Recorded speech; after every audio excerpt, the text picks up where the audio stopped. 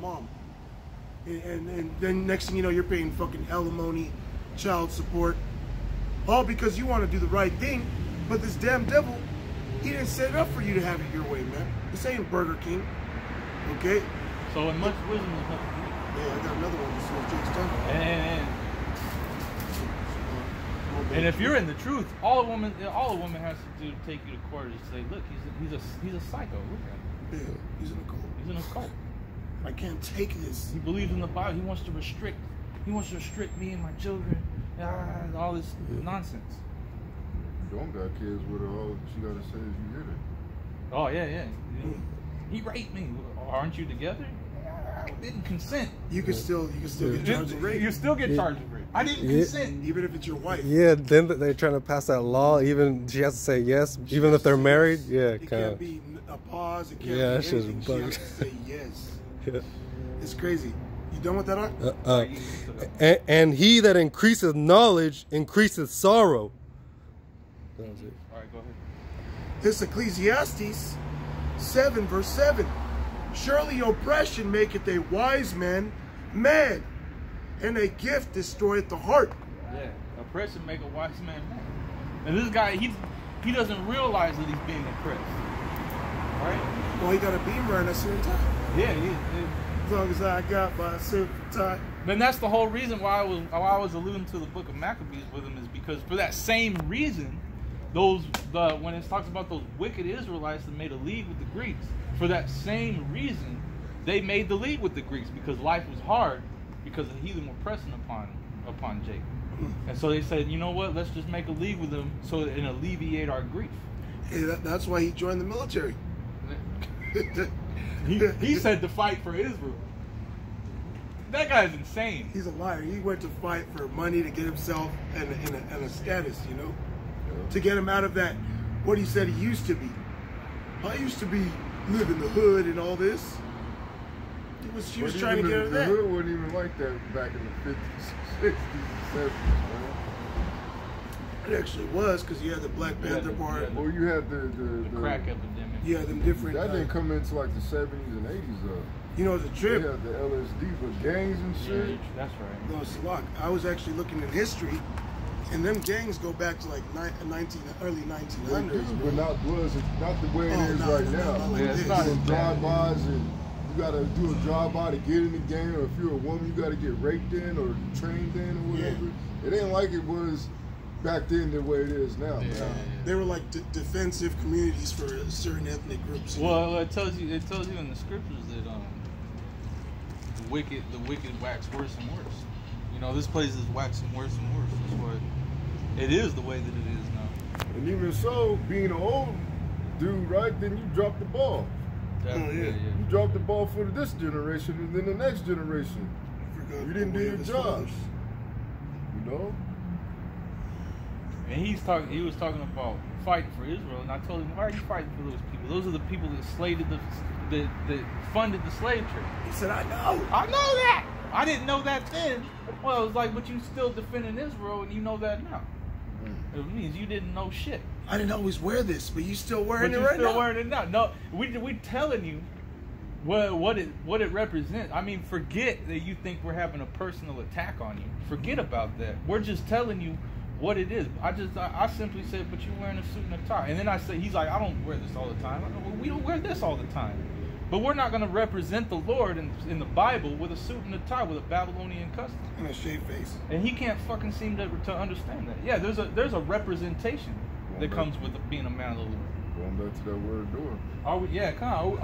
Are we perfect? No, but like the brother said, he's sealed with a hot iron, seared with a hot iron. His conscience is seared with a hot iron. So he can't change. He can't change anything because he's seared with the hot iron. Nothing we say is gonna get through that seal. And the Holy Spirit ain't working with him. Nah. Because he was trying to bring that out, but he really doesn't have understanding of what it really is. Yeah. Well, even Paul said, I don't know who else I've baptized besides, because I'm not here to baptize. I'm here to preach a word. Because you said we did the watering. Yeah. So that's the baptism of John was like an allegory, was like a metaphor for being washed by the word. Because what did Yahweh Shai say? He said, if you would have drank of this water, you would never thirst again. So that's the baptism right there. The water is the word. But who gives the increase? The Lord. So I mean, what does he expect? Yeah, he said, where are you guys' fruits and all this? Where have you guys woken up? Man, there's many times where I've had comments of brothers saying, well, you know, I think the water, you woke me up. You know? Me to my page personally. I don't know if you remember that brother, his name was like Sheep or something. Man, I forget his name. But he called me an elder. I was like, bro, I'm not an elder, you know what I mean? You know, but and then there was another brother that now he's in the Charlotte camp.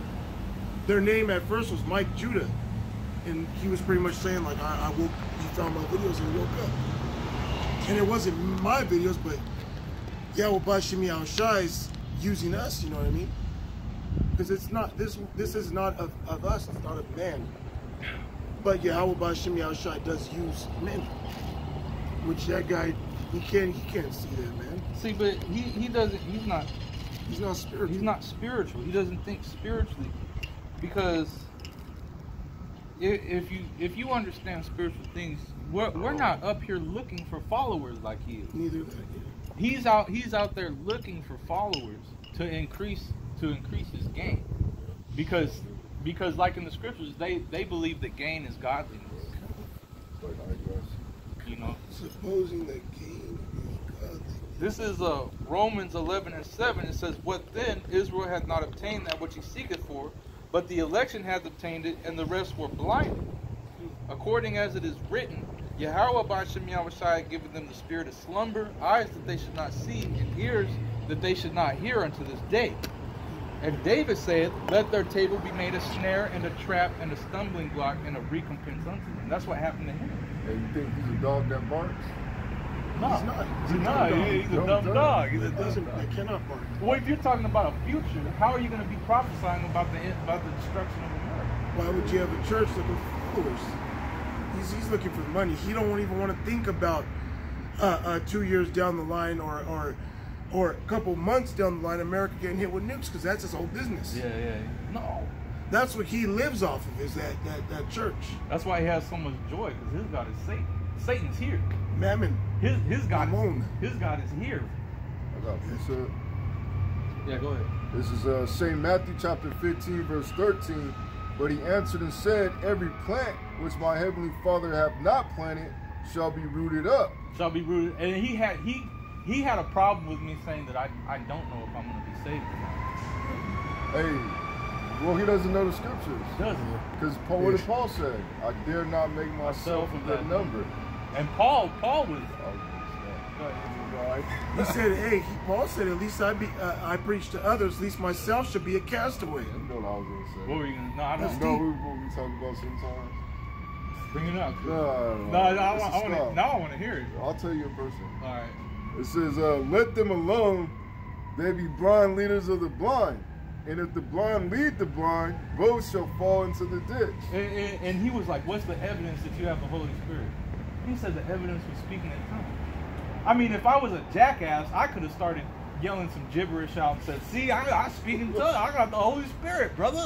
Well, the scripture says evidence of things not seen. Evidence of things not I seen. can see you speaking in tongues. Yeah. Hey, but even when it says that, it says you need an interpreter. You need an interpreter.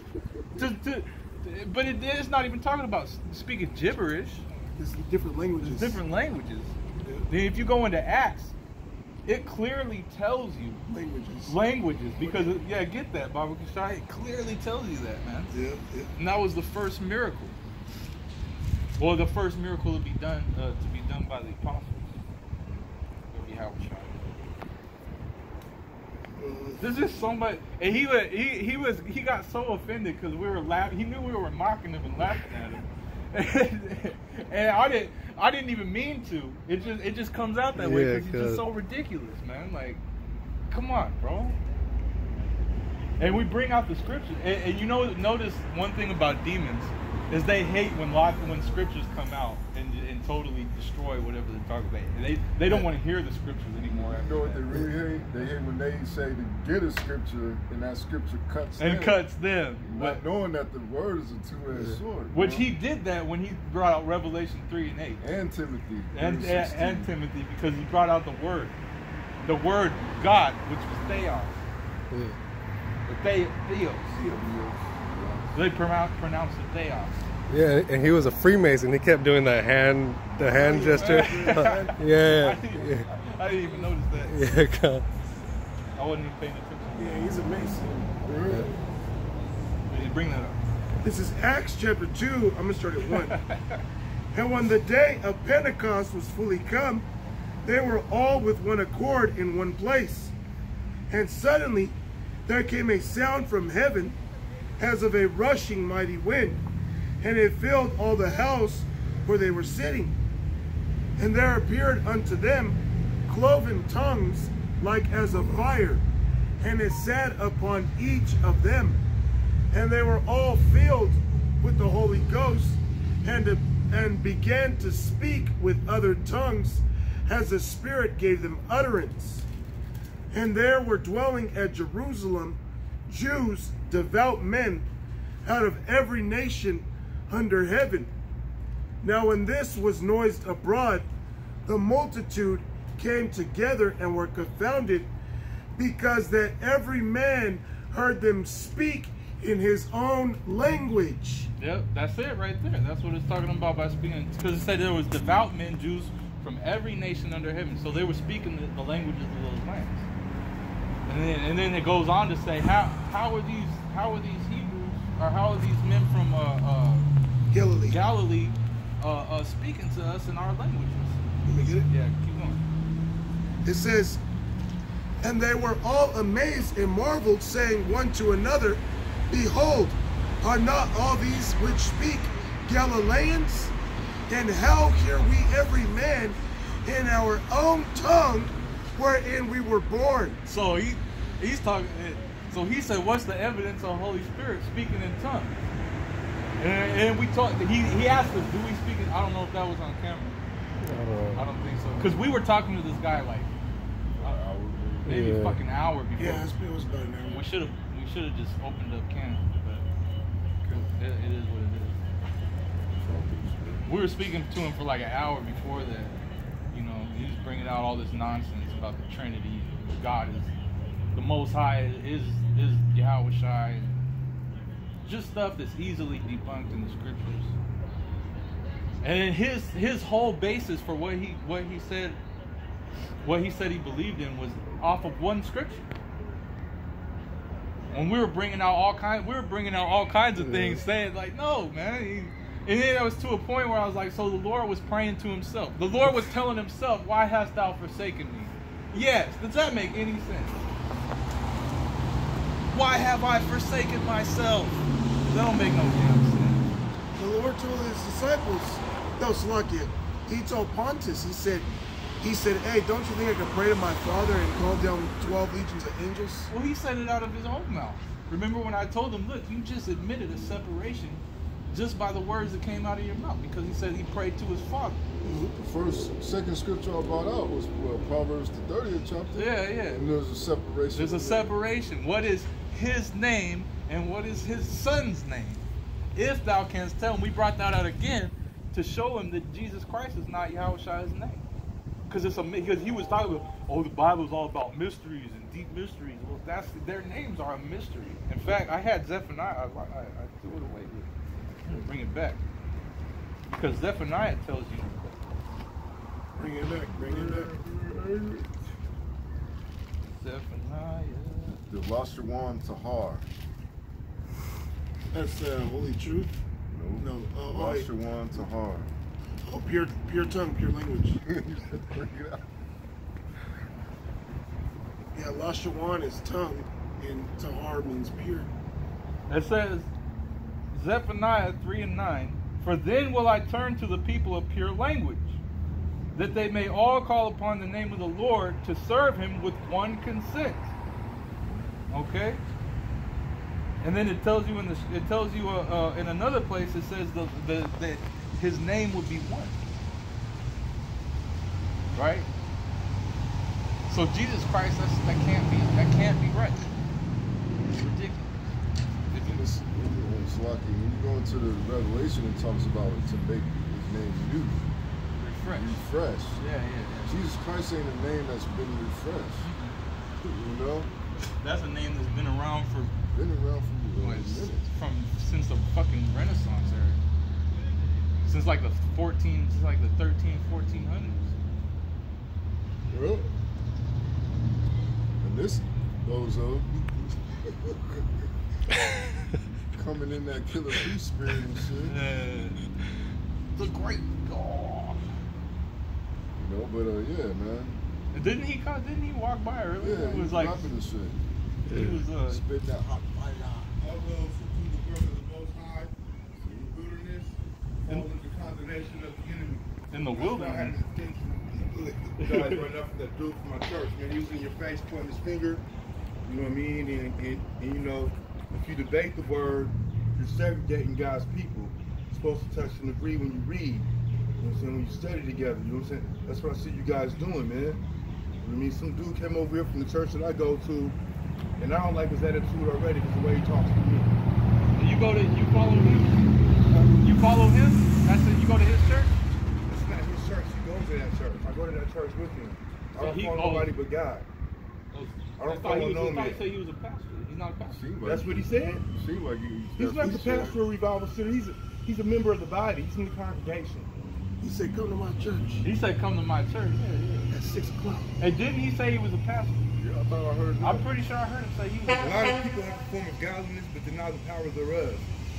If you don't, stop going to that church. it's about church. It's about church. The pastor is cool. He ain't the pastor. Yeah. I mean, it's not about church. It's about a personal relationship with the Heavenly Father. Yeah, you're right. You know what I'm saying? That's why y'all out here, man. I go to a lot of churches. I go to this one, you know what I'm saying, because the pastor's down on earth and he's cool. And he ain't no gimmick, but 95% of the congregation is the apostasy, the falling away. They go to church, hallelujah! Go over there and molest their daughter, slap their son around, do dope. Well, that's what he was. What did he say?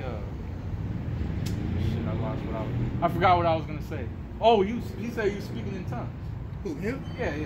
Speaking in tongues. He said he was speaking that gibberish, that weird shit. You can never make a mockery of the Holy Spirit. You know what I'm saying? So you believe that too? Can you speak Spanish? Can you speak Israeli or Hebrew? Yeah, we speak Hebrew. Say something. To some, that would sound like speaking in tongues. That is speaking in I tongues. know. But we know what we're saying. Yeah, I gotta give you depth on that one. Yeah. It's because you know what it means. Okay, cool.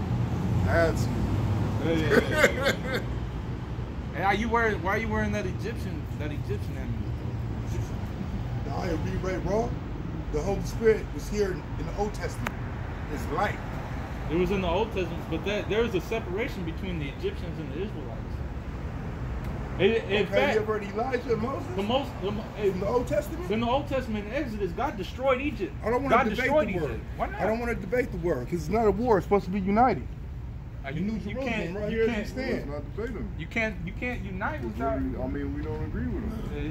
Go ahead and do No, he can do his own thing. Like, but he did reveal some things that were further edifying. He was respectful.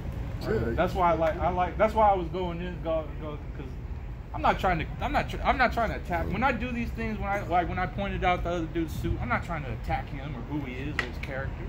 I'm just trying to inform him that what you're wearing is a Babylonian custom that goes back to paganism. And just like he was wearing that Egyptian ankh. You can't worship God. You can't worship Yahweh Shem Yahweh. You can't worship the Most High. Yeah, and wear an Egyptian ankh. That's why I was trying to explain to him that the Most High destroyed Egypt in the Old Testament. Yeah, for truth's sake, it was Eye of Horus. Because the ankh is that cross thing. Well, I didn't call it that. I said, why are you wearing that Egyptian amulet? Oh, no. I got a scripture real quick. Okay, cool. It's Exodus chapter 11, verse 7. But against any of the children of Israel shall not a dog move its tongue against man or beast, that ye may know how that the Yahweh does put a difference between the Egyptians and Israel. Yep. Yeah, because all the judgments that were being seen upon the Egyptians, all the judgments that the Lord brought upon the Egyptians, he said, hey, not even a dog is going to move its tongue against the children of Israel. That's how you know there's a separation between these people. Because you're going to see the Egyptians on one side getting jacked up by all these terrors, all these pestilences, all these wild beasts. But none of these things are going to happen to my people. Yep. Although they look alike, although they have the same so-called skin color, like people like to say. Oh, it's about skin color? No, it's not, because if that was the case, that wouldn't have been said there. I got it. Yeah, go ahead. This is Genesis chapter 43, verse 32, proving that the Egyptians didn't even like the Hebrews, right? It says, and they set on for him by himself. Let me start up a little bit. Yeah, it's an abomination. Yeah, I'll just read it. It says, and for them by themselves, and for the Egyptians which did eat with him by themselves, because the Egyptians might not eat bread with the Hebrews, for that is an abomination unto the Egyptians. So it said an Egyptian eating with a Hebrew was an abomination to the Egyptians. Which is cool with us. We want to sit next to stinky Hamites. But you know what? Jake likes to seek love, though, you know? Obviously. He's like that I want dude. to love everybody. Like that dude on the Mummy. You seen that guy on the Mummy? That little fucking Arab dude on the Mummy? When the mummy's coming at him and he pulls out his necklace and he starts going through all these different gods on his neck. And he starts praying. He starts praying in all their languages and everything and shit. That's Jake, man. Jake really be like that, bro. All the you're praying to all the gods except for the one that really exists. Yeah. Well, that's Going why back the to Psalms demon didn't do it. 96. That's why the demon didn't bow down. You know, but yeah, they got so many gods. The Egyptians had like, what was it, a god for every day or something like that? Well, that Ankh I think was like supposed to be a god of fertility. It's supposed to be like a woman worship. Yeah, it was a womb and all that. I think that's what it was. Pretty sure. I don't want to say for sure. I'm pretty sure it goes back to the fertility god, which all these nations have all these same different gods. It's really they got from Babylon. Yeah, it all comes from Babylon. Because all the nations were around during that time. Yeah, Babel. During the time, during Tower of Babel. But that's why Abraham was in the land of the Sumerians and Ur of the Chaldees. in the Ur of the Chaldees. Well, he was in that land, and the Lord told him to separate himself from the gods of those people, Gods of his father. the gods of his father. So what happened was that the Most High chose Abraham and separated him from the world, because all the world was worshiping these Babylonian gods. There's nothing new under the sun. You know, these gods have been around since ancient times, man. And it goes back to the Tower of Babel. Well, all the nations were together at one point, and they all were worshiping the same thing. Yep, having the same thing that you see going on in America, doing as you will. All that was going on back then, man. There's nothing new under the sun. It was all just a major cesspool, man, of just demonic, whatever, man. I got a script. Uh-huh. This is Matthew 7:15. Beware of false prophets, which come to you in sheep's clothing, but inwardly they are ravening wolves. Yeah, he didn't even come in sheep's clothing. Well, that gay clothing. He came in that. Yeah, he came in that. And then his own boy, dude in his own church, his own homie, huh? confessed that dude was a wolf. He's dressed like a wolf, man. Bro, He dressed just like that wolf in the cartoon, like from the mask. He got the suit. he just weighing a pounds on somebody's wife. He got the heart eyes, the tongue droop, droopy. He's like, brother Johnson don't got a BMW. Brother Johnson don't got a nice suit like me. Come hang out with me tonight, watch Netflix. Right. Yeah. Nay at his neighbor, like it Yeah. Nay and said, Oh, man. Well, who knows? You know, I ain't gonna. Well, he said it.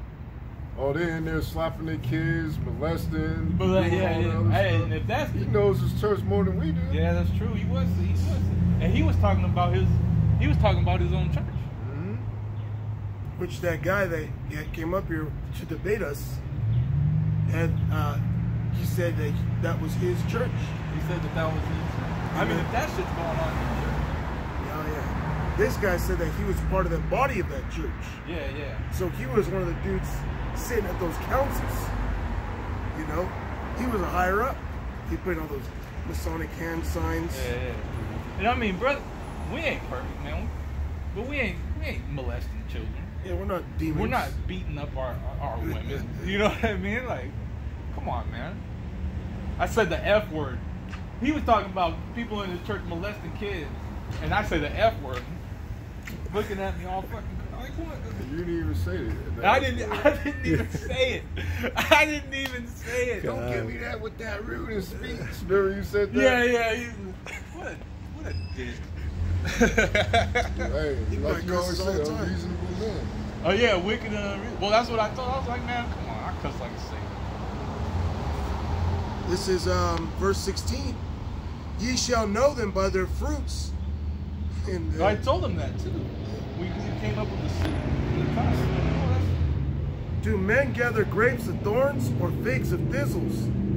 Even so, well, that's the point. You know, you'll know them by their fruits. And that other man that came up with the Eye of Horus pendant, he said that those people in those churches are doing all kinds of wicked things behind the closed doors, man. Those are their fruits, man. You hear about them molesting children. Okay, why do they got a big congregation? So they can steal people's money. Okay, it's a den of thieves up there, man. This guy ain't doing what he's doing for free because he loves the Most High, because he loves Jesus. He's doing that for filthy lucre's sake, man. Hey, just like us up here, man. Okay, at the end of the day, we're not doing this. What I mean by this is like we're not simply just doing this in vain, like he's saying. Okay, nobody does anything in vain. We do this because we are commanded. We do this thing because the Lord promised us something for fulfilling our part.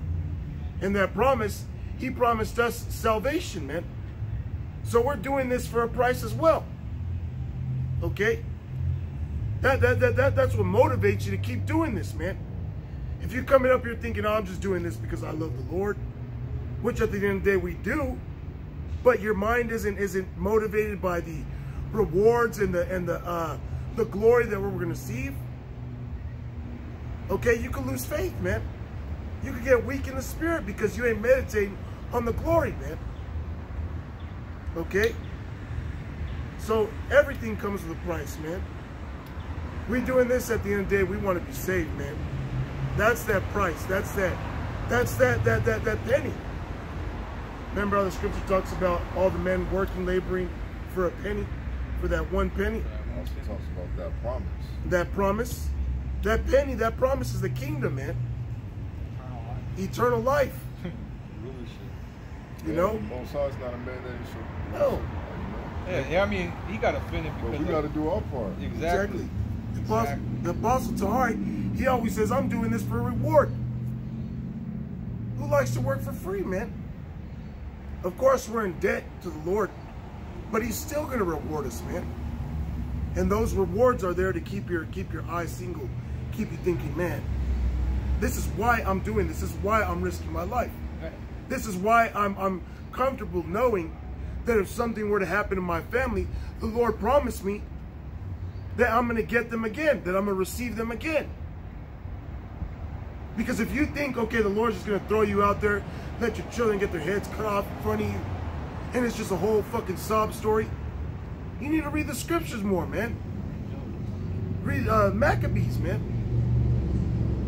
Because the woman in Maccabees said, think on the Heavenly Father and his ways, simply paraphrasing, because he that gave me you can raise you up again and give you back to me.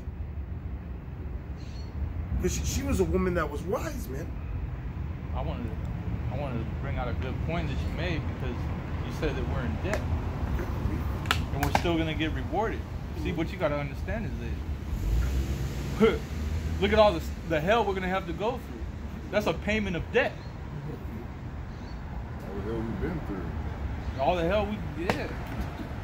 But what I'm saying is, like, It's gonna get worse. And worse. Yeah, it's gonna keep getting. That's a fulfillment of debt right there. Just like when the proselyte comes in, we always tell them that build your spirit up now, because you're gonna fight stronger and stronger demons. But your hell is gonna get stronger and stronger, because your spirit's already built up on a level to get through the next level. I got precept. There's Hebrews 6:10.